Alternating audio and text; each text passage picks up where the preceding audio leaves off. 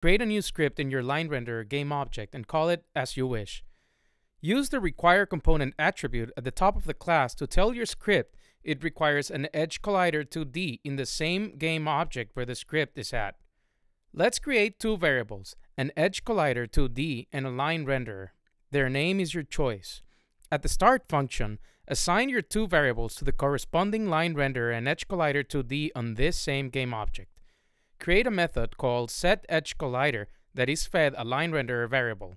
In this method, first we will create a list of vector2s called edges that will store all the points from our line renderer in 2 dimensions. Then we loop through all the points in our line renderer.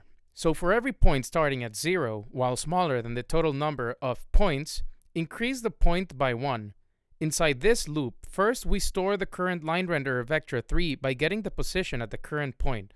Then, we add a new vector 2 to our edges list that is made up of the vector 3's x and y positions.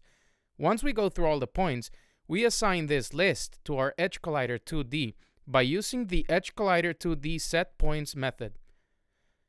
By running this function in the update method, your edge collider will adapt to any changes made to the line renderer in this same GameObject.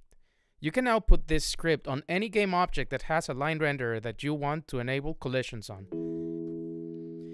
You made it to the end, you made it to the end, you made it to the end, thank you. You made it to the end, you made it to the end, you made it to the end, thank you. Don't forget that you can like and subscribe. Don't forget that you can like and subscribe.